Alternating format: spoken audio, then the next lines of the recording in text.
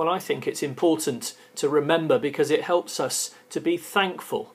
It shows how grateful we are for those people who've made sacrifices for us and those who continue to do so that we can have better lives.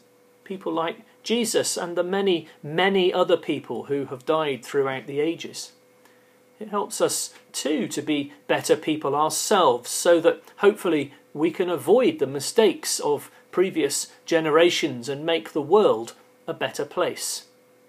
Jesus wants us to remember him, so let's pray to him now. Why don't we put our hands together and close our eyes? And if you want to make the prayer yourself, then you can join in the Amen at the end. Let's pray.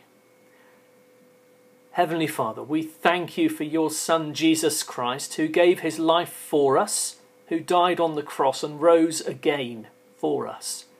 Thank you that we can remember him, and we thank you for the other people that we remember at this time, especially those who have died to make the world a better place. Help us to be inspired by them, to show our thanks and gratitude, and to live our lives to make the world better. In the name of Jesus Christ, Amen. Well, I hope that you have a great week, and I look forward to catching up with you again next time. Take care.